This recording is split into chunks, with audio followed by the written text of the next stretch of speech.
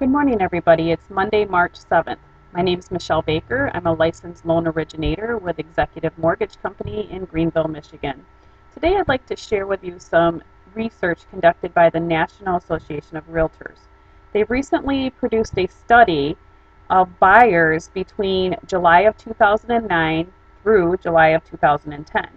They mailed out 110,000 surveys with a response rate of 7.9%.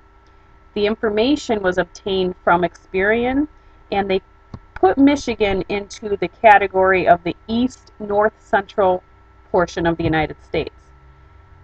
The household median income is $67,800.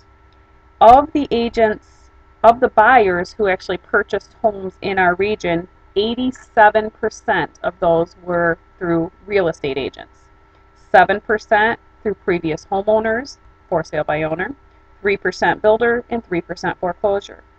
91% of the homes that were purchased were from existing, and 9% were from new home sales.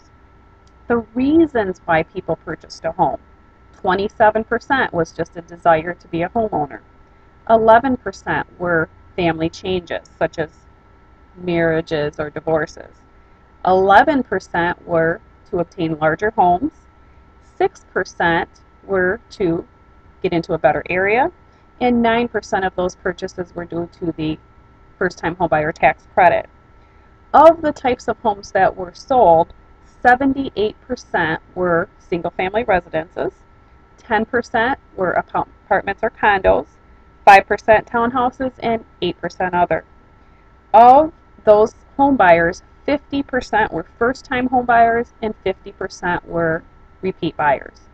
The reason I give you this information is, as real estate agents and professional mortgage loan consultants, we really need to know our market. So, hope this helps.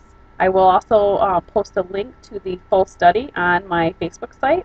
If you have any questions, as always, feel free to contact me by message, email, or my cell phone, 616-485-8935.